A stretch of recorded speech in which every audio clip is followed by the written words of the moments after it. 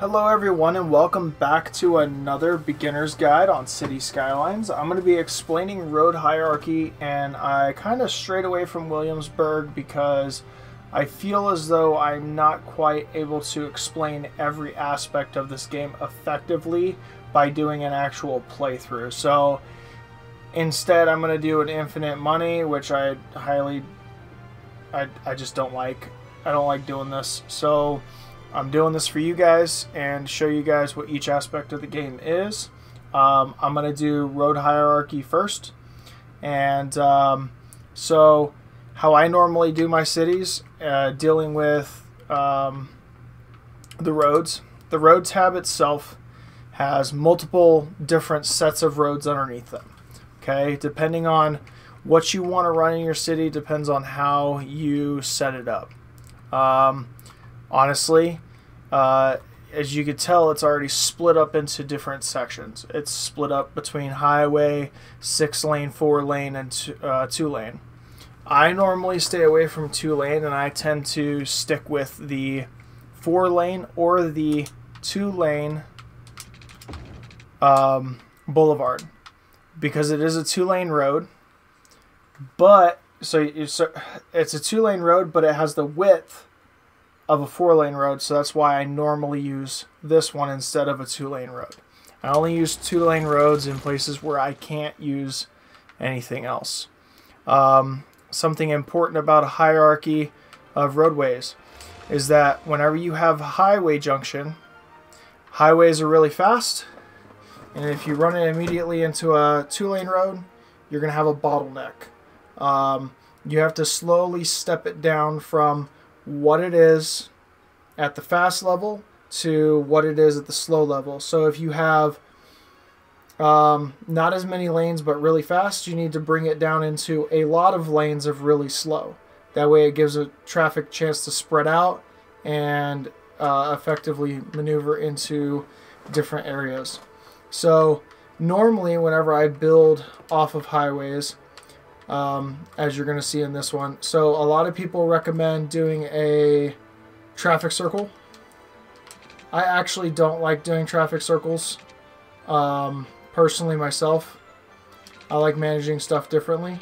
But this is, for those of you that don't know what a traffic circle is, this is all it is. It's pretty simple. All it is just a circle that allows the traffic to effectively merge on and merge off.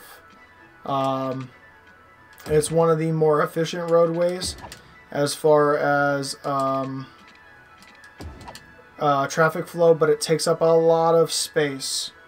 So the sheer amount of space that this takes up versus what I normally do, it's quite crazy, the difference.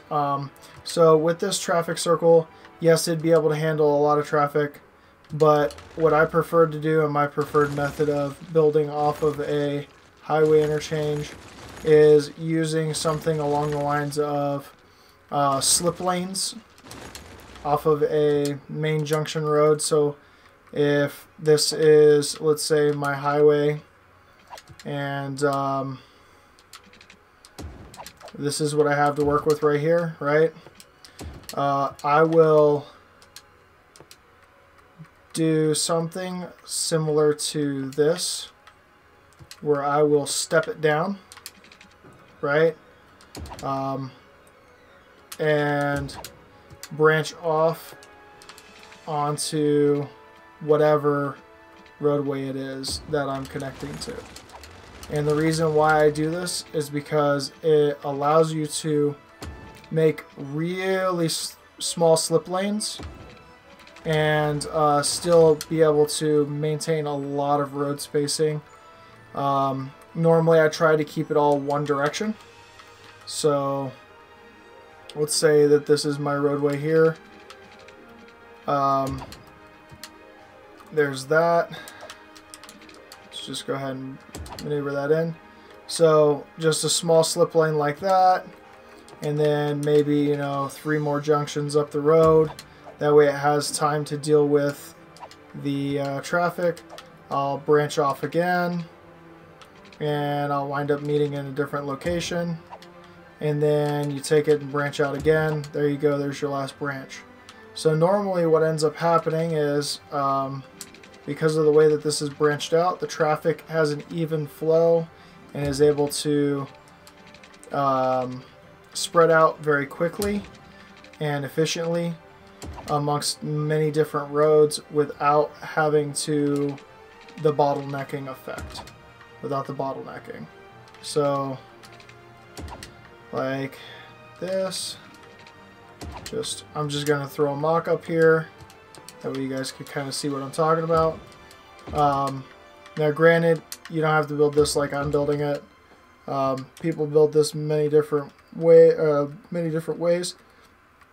Just so long as you are able to deal with the amount of traffic. So, like I was saying earlier with the road hierarchy here, this turns into one lane right here. This is one lane of really fast traffic, right? So why not bring it into 2-lane and make it double directional, right? There we go. And the reason why I say that is just because now you've got your highway coming into a 2-lane instead of a 1-lane, and it allows traffic to spread out more. So let's just say that this is like the first part of this little city, and I would make this more intricate, but I'm just trying to explain basic roadways and get something set up so you guys can see. So now that that's happened, I can move on to the next road, and move on to the next road, and move on to the next road, and move on to the next road, and the next road. So essentially what I just did was spread out where traffic comes off of the interstate and where it flows into on the city. So, and then I could continue to spread that out just by simply taking the roads and bring them out away from the center point. So I'm just going to run out a bunch of random roads in different directions just to kind of show you the basics of the road hierarchy. And then let's go ahead and just slap some high density residential on it just to make it look good. Boom. Let's go ahead and cut out that. Cut out this whole section right here. Go ahead and put that in. You know what? I'm not even going to do zoning for right now. This is just going to explain I'm just trying to explain road hierarchy. So for right now, focusing on the roads themselves, with all of these roads around now that are 2-lane, why not upgrade this main road to a 3-lane? The traffic has multiple places to get off, multiple places to get on, so it will be very spread out amongst the entire city. Now that you've got the 3 lanes in each direction, going into the 2 lanes in each direction, now I tend to bring it down to the boulevards, and I'll connect everything up. That way it is all pretty well coordinated and all the same type of 1 lane down, 2 lanes down, 3 lanes down. That way it's pretty well evened out. And as the city runs, once I start actually explaining zoning for you guys, it will make a lot more sense as well.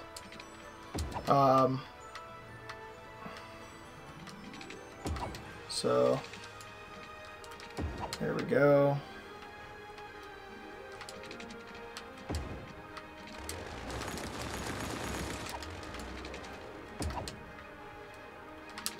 Now, I'm not going to make this city look super pretty right now, or this part of the city look super pretty. I'm just trying to explain basic road hierarchy once again.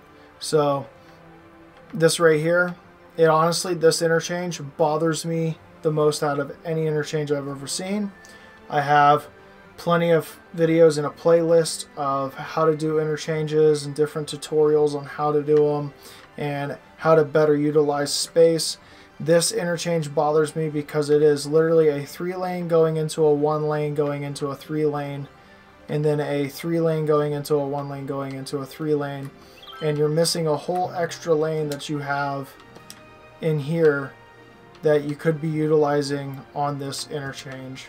So it bugs me. I just don't like that interchange. Now that this is all set up and it's all good to go, I'm going to leave you all with this and let you just kind of look over it, see how the different roads are smaller as they get away from the interchange. So how do I explain this? Good rule of thumb, smaller roads, the further you are away from the interstate. Bigger roads, the closer you are to the interstate. That's generally road hierarchy and how it works.